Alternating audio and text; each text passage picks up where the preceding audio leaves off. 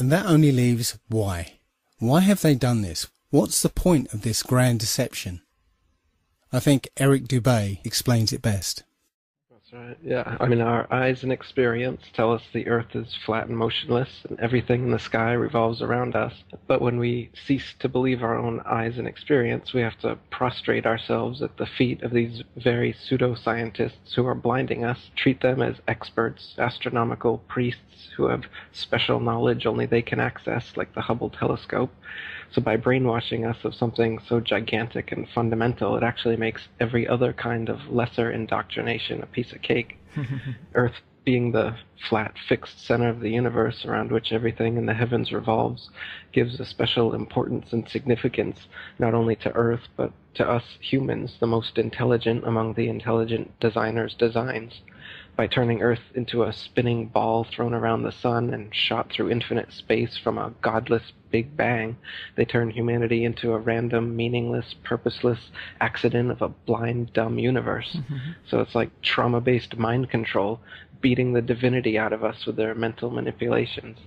People are always asking, why do they do this? Other than the obvious profit margin motive, NASA being the biggest black budget black hole in existence, sucking in over $30 billion taxpayer money for the fake moon landings alone. Nowadays, hundreds of billions of dollars, and not just NASA, but RASA and all the other fake space organizations around the world, giving CGI images for hundreds of billions of dollars. So this modern atheist Big Bang heliocentric globe Earth chance evolution paradigm spiritually controls humanity by removing God or any sort of intelligent design and replaces purposeful divine creation with haphazard random cosmic coincidence. And so by removing Earth from the motionless center of the universe, these Masons have moved us physically and metaphysically from a place of supreme importance to one of complete nihilistic indifference. If the Earth is the center of the universe, then the ideas of God, creation, and a purpose for human existence are resplendent. But if the Earth is just one of billions of planets revolving around billions of stars and billions of galaxies, then the ideas of God, creation, and a specific purpose for Earth and human existence become highly implausible. So by surreptitiously indoctrinating us into their scientific materialist sun worship, not only do we lose faith in anything beyond the material, we gain absolute faith in materiality, superficiality, status, selfishness, hedonism, and consumerism. If there's no God and everyone's just an accident, then all that really matters is me, me, me. So they've turned Madonna and the mother of God into the material girl living in a material world. Their rich, powerful corporations with their slick sun cult logos sell us idols to worship, slowly taking over the world while we tacitly believe their science, vote for their politicians, buy their products, listen to their music, watch their movies, all sacrificing our souls at the altar of materialism. It's a big deception. I'd say it's the biggest cover-up and conspiracy in history. We've been completely deluded for 500 years.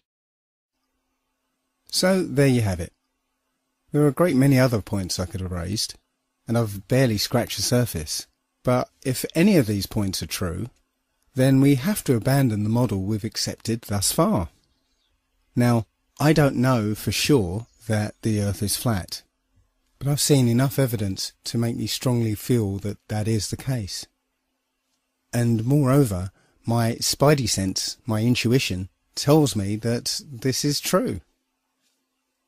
I don't know what's beyond Antarctica. It could be a dome. It could be an infinite flat plane. It could even be just more Earth. More Earth than we realise, just as Admiral Byrd found. There are many who think that ultimately this is unimportant and just a distraction. But I see this as one of the most important revelations we could ever have.